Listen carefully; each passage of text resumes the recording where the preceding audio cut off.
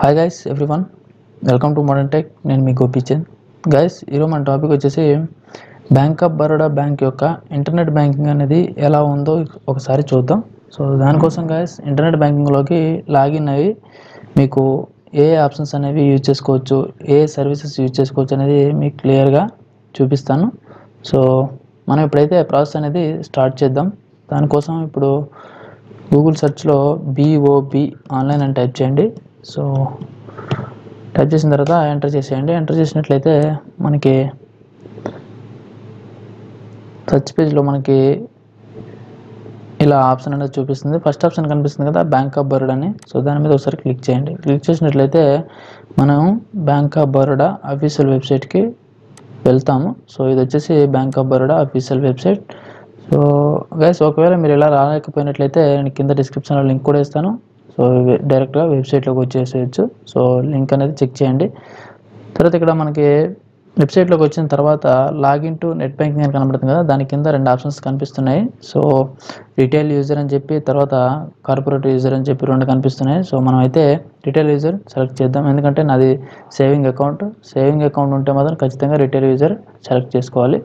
So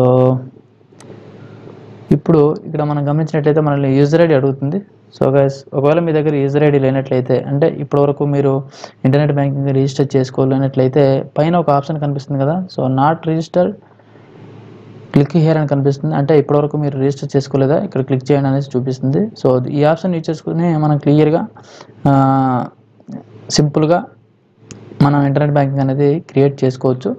so ఒకవేళ మీకు ఇలా అర్థం కాలేనట్లయితే నేను పైన కార్డ్స్లో వీడియోస్ కూడా వదిలేస్తాను. అంటే ఇంటర్నెట్ బ్యాంకింగ్ ఎలా రిజిస్టర్ చేసుకోవాలనే వీడియోస్ అనేది మీకు పైన కార్డ్స్లో వదిలేస్తాను. దాని ద్వారా మీరు సింపుల్గా రిజిస్టర్ చేసుకోవచ్చు.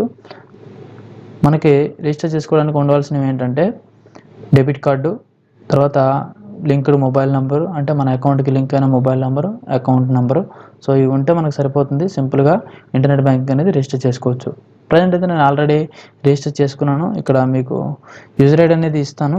సో ఇక్కడ యూజర్ ఐడి ఇస్తున్నాను. సో యూజర్ ఐడి ఇచ్చిన తర్వాత ఇక్కడ ఎంటర్ మీద క్లిక్ చేసేద్దాం. క్లిక్ చేసినట్లయితే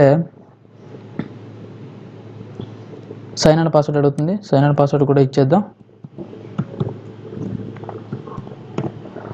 ఇచ్చేసిన తర్వాత ఇక్కడ లాగిన్ మీద క్లిక్ చేసేయండి. క్లిక్ చేసినట్టయితే మన ఇంటర్నెట్ బ్యాంకింగ్లోకి లాగిన్ అవుతాం. సో ఇక్కడ డిక్లరేషన్ అనేది అడుగుతుంది. సో ఇక్కడ సబ్మిట్ డిక్లరేషన్ మీద క్లిక్ చేయండి. క్లిక్ చేసినట్లయితే మనకి సో హోమ్ పేజ్ వచ్చేసి మనకి ఇలా ఉంటుంది గైస్. ఇంటర్నెట్ బ్యాంకింగ్లో లాగిన్ అయిన తర్వాత హోమ్ పేజ్ అనేది ఇలా ఉంటుంది.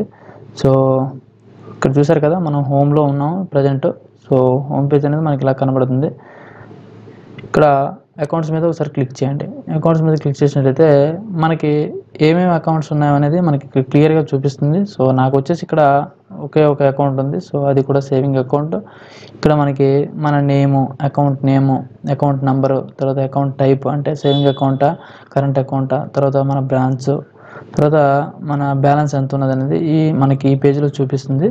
సో ఇక్కడ మనం ఈ లెఫ్ట్ సైడ్లో చూసినట్లయితే మనకి ఆల్ అకౌంట్స్ అని, తర్వాత ఆపరేటివ్ అకౌంట్స్ అని, డిపాజిట్ అకౌంట్స్ అని, లోన్ అకౌంట్స్ అని, పీపీఎఫ్ అకౌంట్స్ అని, సో ఇలా మనకు ఆప్షన్స్ ఉన్నాయి. సో ఇవి ఏంటంటే మనకి అందులో అలాంటి అకౌంట్స్ ఏమైనా ఉన్నాయంటే లోన్ అకౌంట్స్ కానీ, డిపాజిట్ అకౌంట్స్ కానీ ఏమైనా ఉన్నాయనేది మనకి ఇక్కడ చూపిస్తుంది. సో ప్రజెంట్ అయితే నాకు ఇక్కడ ఒకే ఒక సేవింగ్ అకౌంట్ ఉంది కాబట్టి మనకి సేవింగ్ అకౌంట్ మాత్రం చూపిస్తుంది. మిగతావి ఏమైనా ఉంటే మిగతావి కూడా మనకి ఇక్కడ చూపిస్తుంది. క్రెడిట్ కార్డ్ అకౌంట్ కానీ, సో ఇలాంటివి ఏమైనా ఉంటే మనకి ఇక్కడ చూపించడం జరుగుతుంది.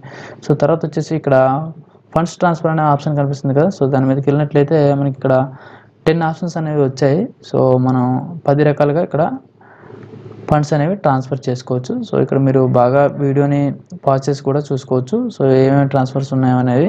సో తర్వాత వచ్చేసి ఇక్కడ బిల్ పేమెంట్స్ అనమాట. సో బిల్ పేమెంట్స్ అంటే మొబైల్ రీఛార్జెస్ కానీ, డిటిహెచ్ రీఛార్జెస్ కానీ, తర్వాత ల్యాండ్లైన్ రీఛార్జెస్ కానీ, సో ఇలాంటివన్నీ మనం చేసుకోవచ్చు. తర్వాత ఇక్కడ సర్వీసెస్ మీద ఒకసారి క్లిక్ చేసినట్లయితే మనం ఇక్కడ ఇంటర్నెట్ బ్యాంకింగ్ నుంచి ఏ సర్వీసెస్ అనేది యూజ్ చేయొచ్చు అనేది మనం ఇక్కడ క్లియర్గా చూడొచ్చు.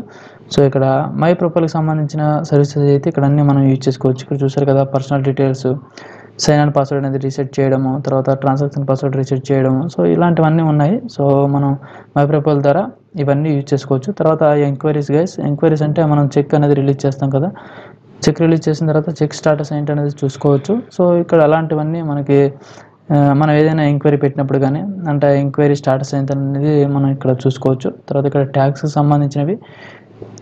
సంబంధించిన సర్వీసెస్ కూడా ఉన్నాయి. సో అవి కూడా మనం గమనించవచ్చు. తర్వాత ఇక్కడ మనకి మై అకౌంట్ అనే ఆప్షన్ ఉంది. సో ఇక్కడ మనం మన అకౌంట్కి సంబంధించిన ఏమైనా కావాలంటే చూస్తారు కదా ఇక్కడ డెబిట్ కార్డు బ్లాకింగ్ అని, సో తర్వాత ప్రధానమంత్రి యోజన అని, సో కనెక్ట్ ప్లస్ అని రిజిస్ట్రేషన్, సో ఇవన్నీ ఉన్నాయి. ఆధార్ వెరిఫికేషన్ అని, తర్వాత రిక్వెస్ట్ న్యూ చెక్ బుక్ అని, సో అంటే చెక్ బుక్ రిక్వెస్ట్ పెట్టుకోవడం, ఇవన్నీ ఉన్నాయి. సో ఈ ఆప్షన్స్ అన్నీ యూజ్ చేయొచ్చు. తర్వాత యూటిలిటీస్ కూడా మనం యూజ్ చేసుకోవచ్చు. అంటే జనరేట్ సిటీసీ పాస్కోడ్ ఇవన్నీ ఉన్నాయి. సో అటల్ పెన్షన్ యోజన అంటే మనం ఇది అకౌంట్ క్రియేట్ చేసేటప్పుడు మనం ఇది అనేది జనరేట్ చేస్తారు వాళ్ళు. సో దీని స్టాటస్లు అన్నీ చూసుకోవచ్చు. తర్వాత ఇక్కడ నామినీని అప్డేట్ చేసుకోవచ్చు. సో చాలా ఆప్షన్స్ అనేవి ఉన్నాయి. సో ఇవన్నీ మనం bank of Baroda internet banking use చేసి చేసుకోవచ్చు. ఒకవేళ మనకి బ్యాంక్ ఆఫ్ బరోడా అకౌంట్ ఉండి, తర్వాత డెబిట్ కార్డు ఉండి, మొబైల్ నెంబర్ లింక్ అయి ఉంటే ఇవన్నీ ఆప్షన్స్ అనేవి మనం ఇంట్లో కూర్చొని వాడుకోవచ్చు. సో మీకు చూపించాలనుకున్నది కూడా ఇదే. సో మీకు ఈ వీడియో నచ్చితే లైక్ చేసి షేర్ చేయండి గైస్.